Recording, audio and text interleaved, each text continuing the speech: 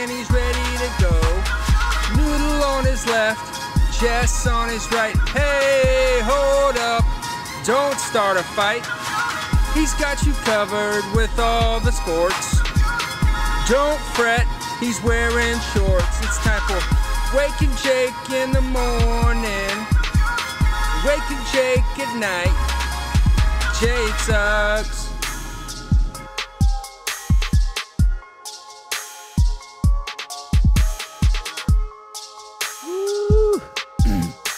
Hello and welcome back to Wake and Jake. Myself, BBD. It's good to be back for me. Missed you guys. Was away in St. Lucia.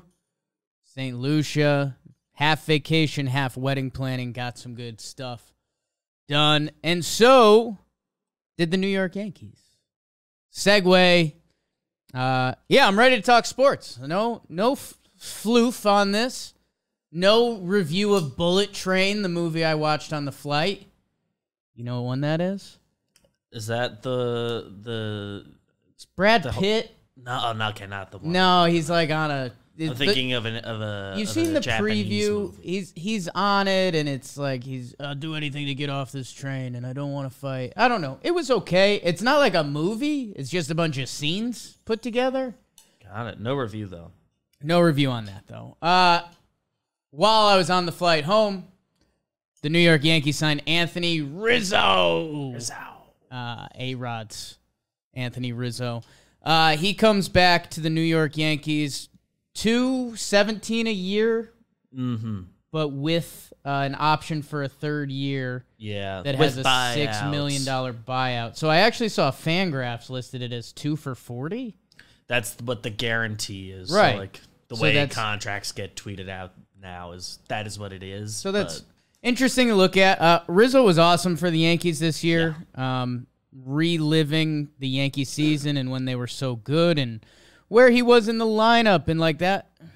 That stuff matters. I used to always talk about it with Eddie Rosario when he was kind of in his prime and on the Twins. He was in the middle of the Twins lineup hitting third. Like his 800 OPS meant more than a guy who was batting eighth in doing that and not being part of the game plan.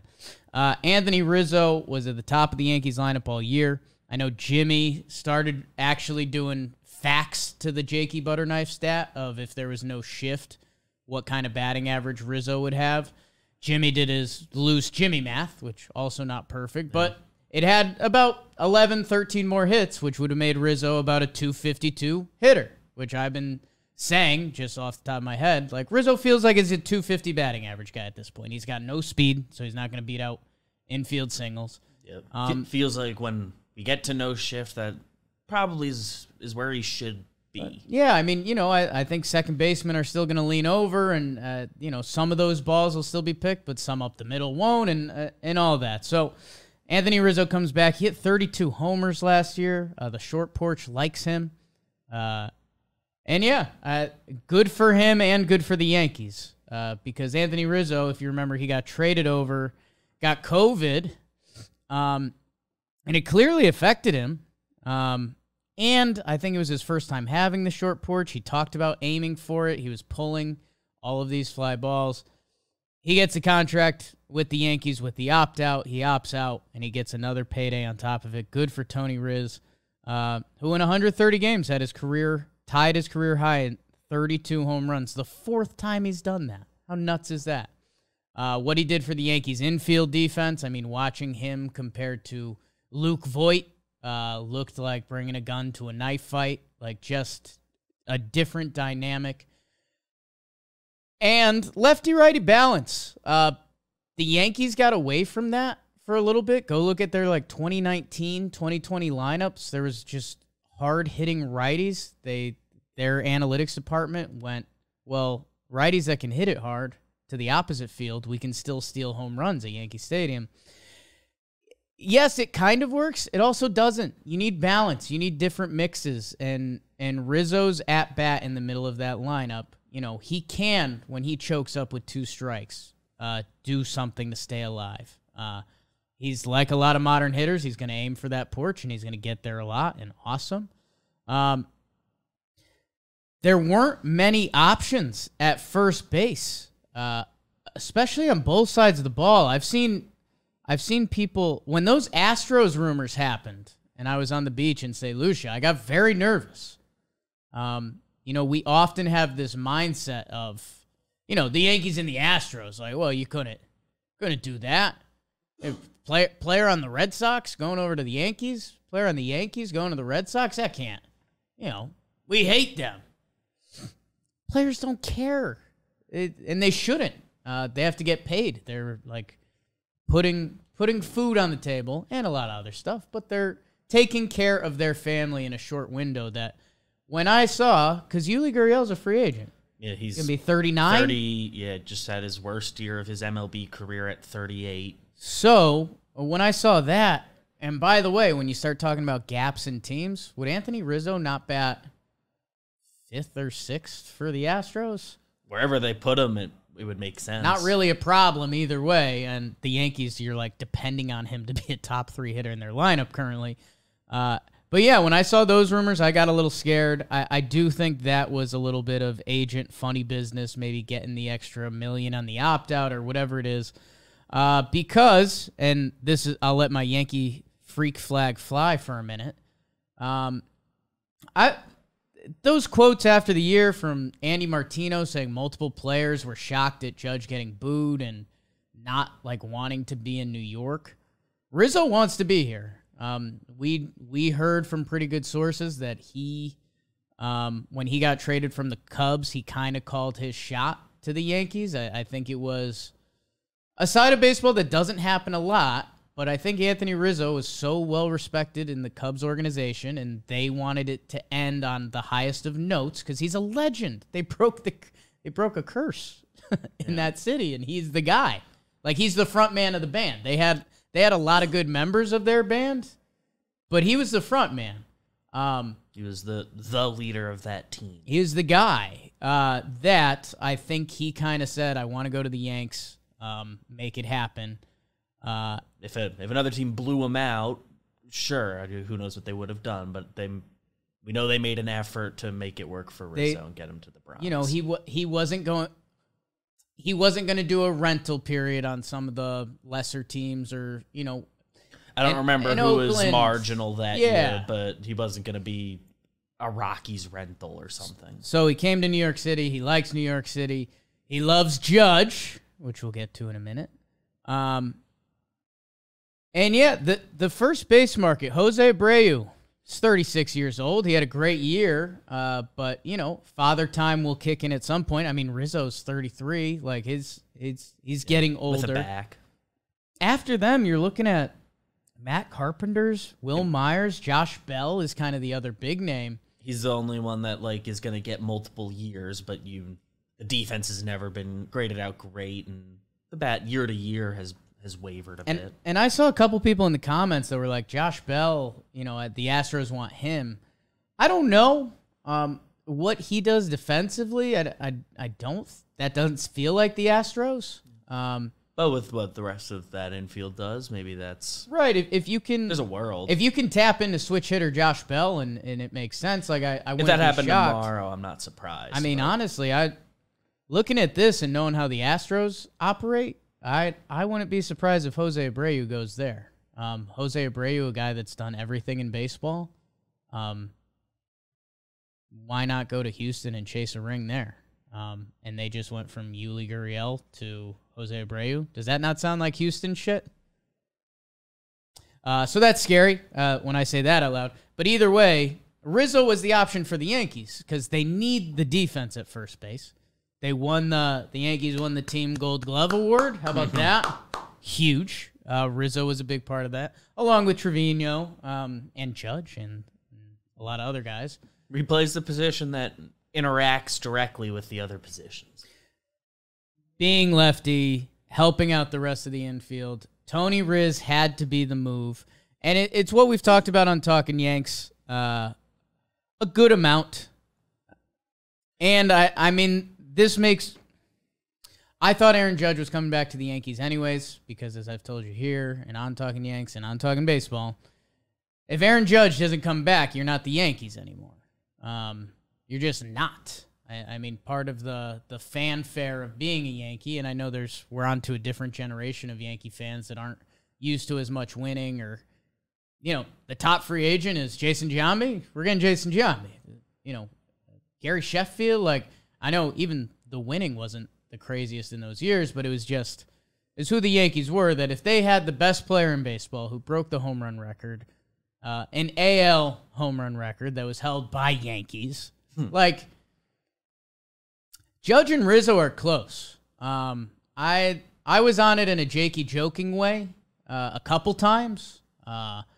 One of my theories I threw out there was that Judge was the first time Anthony Rizzo was teammates with someone who was a confirmed better player.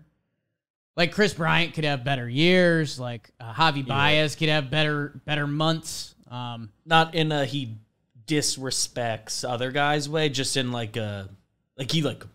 it's a next level respect for Rizzo when he came in. Both sides of the ball and who he is.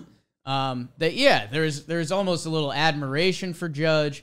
I took it to some silly Jake levels. I think I mentioned swingers once or twice, and then I became friendly with Judge's wife Sam. That I feel bad throwing that out there because she's just nice, and I don't want to put that out there. But I guess I just did again. No, Judge and Rizzo, man. Judge hasn't interacted like that with anyone in his time with the Yankees. Yeah. I mean, he was part of the Baby Bombers, and they're all boys, whether you're going Gary's, Glaber's, Andujar's, the next friendship I think of is Tyler Wade. We love Tyler. Him and T Wade were boys. They're boys, wedding boys, paparazzi boys. Even I just threw out Hicks out there a little bit. The way they'd yuck it up in the outfield was fun, and sometimes you'd see him in the dugout. But Rizzo and Judge were attached at the hip. That for Anthony Rizzo. So think about everything I just laid out. Tony Riz, the king of the Cubs, kind of forced his way to the Yankees. Re-signs with the Yankees now twice. Very close with Judge. All the agents know what's up. We had the Steinbrenner quote right after the signing or right before the signing that was we're not going to be beat out for Judge. Don't know when he said it, but it came out right after. Not sure what all of that was in general. Because maybe more on Talking Yanks tomorrow as you're listening. That we'll be doing that. Because, I know Jimmy joked about it, and it's kind of this weird media thing we live in that, if he had a quote that was a lot of teams are going to put bids in, hope we're the highest, we'd all there's the best thing would have been saying nothing, but once you've crossed the he said something threshold, I guess this is the best. From a negotiation standpoint, it's pretty dumb to say, we won't be outbid, because then, But maybe this was just always gets said at the owners' meetings. Yeah, and I don't know. Maybe he's starting to feel that Steinbrenner last name a little more. I don't know. I saw a good tweet yesterday with the Shaq screenshot after that, tweeting that quote, saying I have to apologize to you. I wasn't familiar with your game. Yeah. So if that happens, I think we'll see that more. But. So yeah, we'll see. But I think it bodes really well for Judgy coming back, because again, would Anthony Rizzo be coming back to a Yankees team that wasn't at least in play for Judge?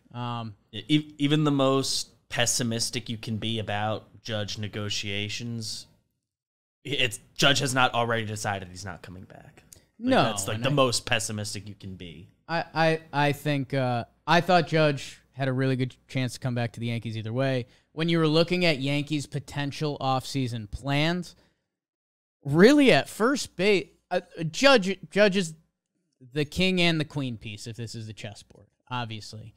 But without Rizzo, go through those first base options I talked about. Josh Bell's not a lock for anything, really. I think he can be good. I think he's got a shot. Jose Abreu's older, right-handed. Can he be at first base defensively every day? I don't think so. The Yankees' option was Rizzo, and then after that, it's Judge. It was the other first base option would have been taking a 1 for 9 flyer on Brandon Belt, which, hey, he was good last full season he played. Yeah, maybe he could give you something, but short porch, so that was the only bargain bin for how the Yankees season winded down. And we'll see. We'll see what other news we get in the coming days. The salary arbitration is coming up. We heard the Yankees are trying to move IKF and Glaber. Good luck. Contenders. I don't know if you have someone that's in on IKF. Good. Glaber. It feels like his time has run out, especially with the Rizzo contract. That means DJ LeMahieu is going to have to be at second base or third base. And you've got a lot of middle infielders coming up, too, between Peraza, there's Cabrera, also Volpe. It's impossible for Glaber's stock to get higher than it is right now, I think. He ended up putting together. From this point forward. He put together a nice season by the end of it. He's what now, 26? It felt like he kind of grew up midway through the season.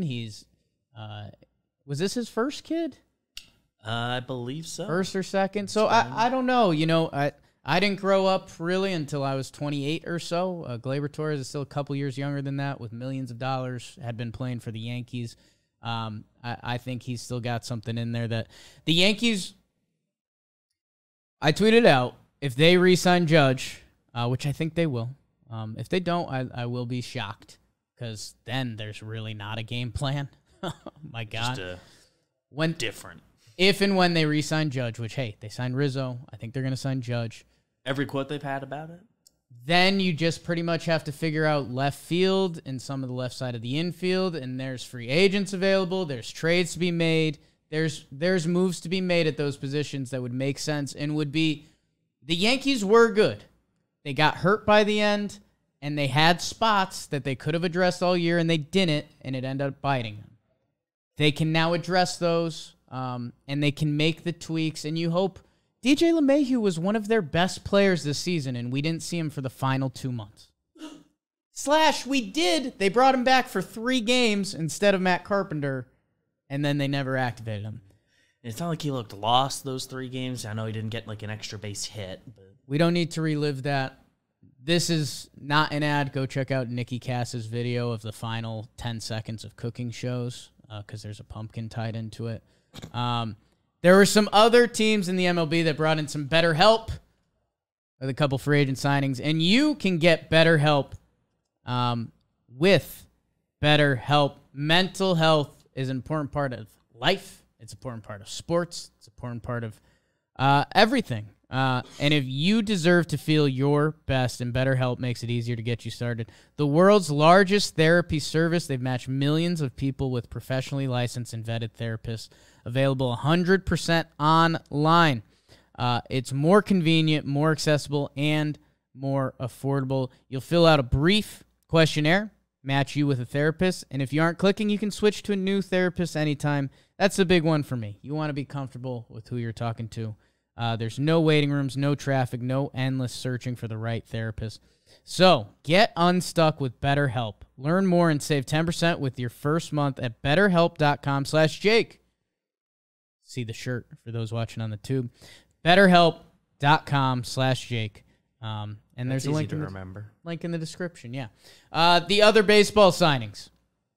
We had a couple qualifying offers go down. Those are always interesting. We saw Martin Perez, who had a massive year this year, but he is 32, and his career up until this point has been a lefty 4-5 starter. Yeah. I haven't looked at the month by month, but slowed down at least a little by the end. He went from a very high place, but yeah, I mean he was all JM team for a little bit. Yeah.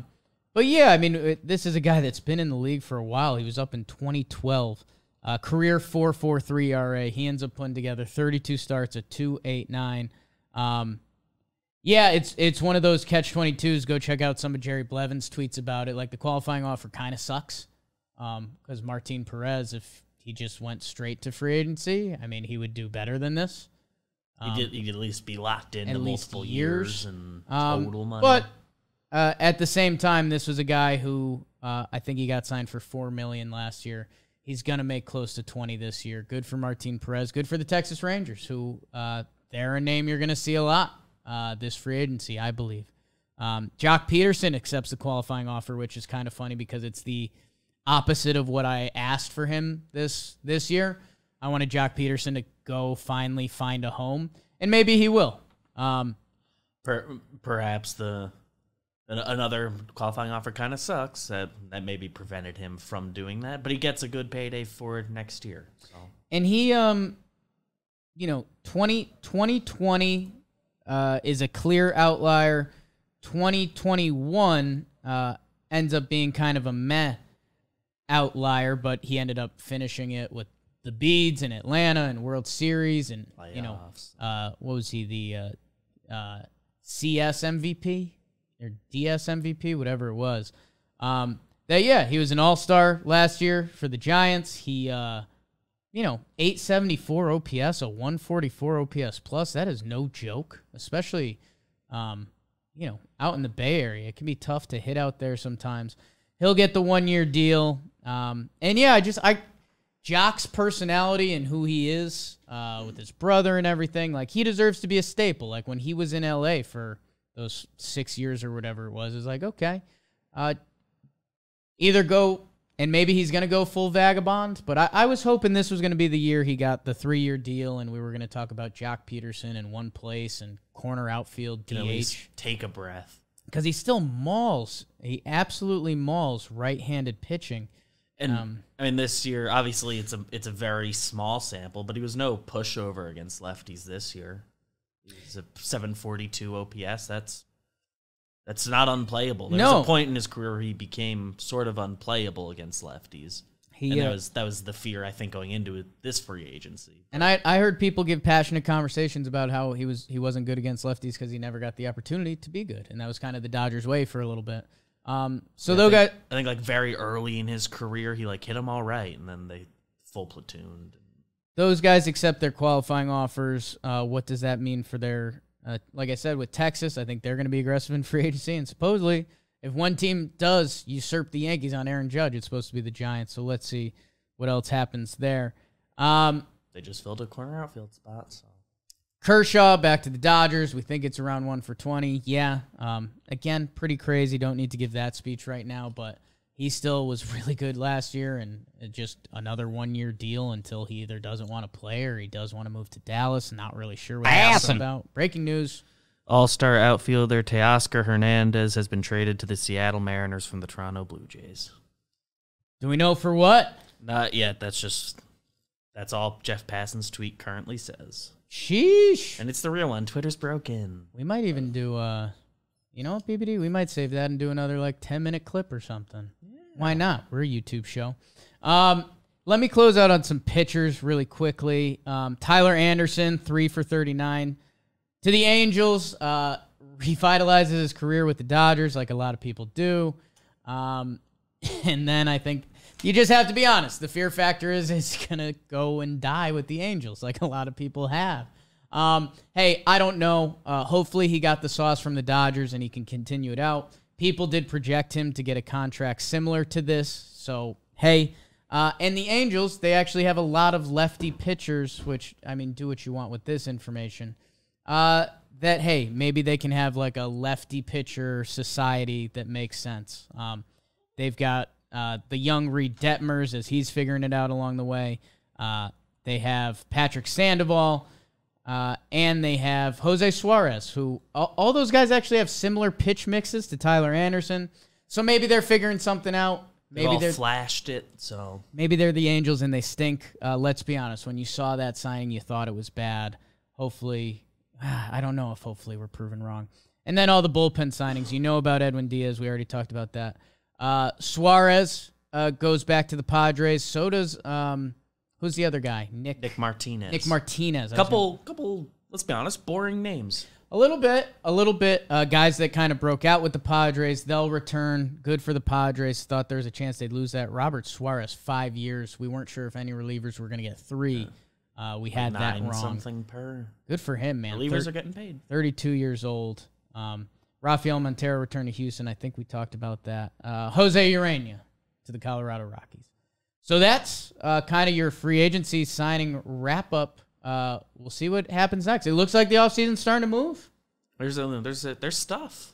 And there might be another episode about the Teoscar Hernandez trade. So we'll see in a little bit.